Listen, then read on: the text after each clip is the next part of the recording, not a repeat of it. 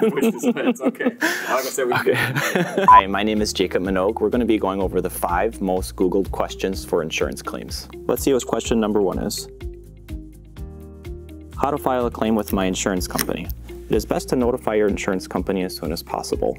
You can normally access the information on the back of your insurance card, and you can call that number or you can contact your local agent. Setting up a claim usually takes about 10 to 15 minutes over the phone, and it's best to have all the information readily available. Normally, most of this information is gathered from the scene of the accident from the police department and any injuries if you may have sustained them. You can also access information online by filing a claim or through your mobile app. Let's see what number 2 is. What does my insurance policy cover? I'm unable to answer this question because each policy is specific to you. You can read your policy language to find out what you're covered for, or you can contact your agent who should be able to assist you. Let's see what number 3 is.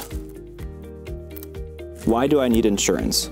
Insurance is there for your protection during unexpected losses and damages. Sometimes, if you're in an accident, they can provide you coverage for damages to your auto or injuries if you sustained any. For homeowners, they can provide protection through fire, theft, or natural disasters. And often in most states, it is legally required for you to have it. Now let's see what number 4 is. How long do I have to file a claim with my insurance company?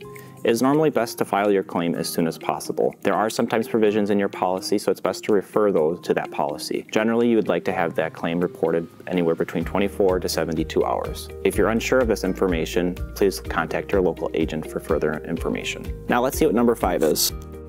How does the claims process work?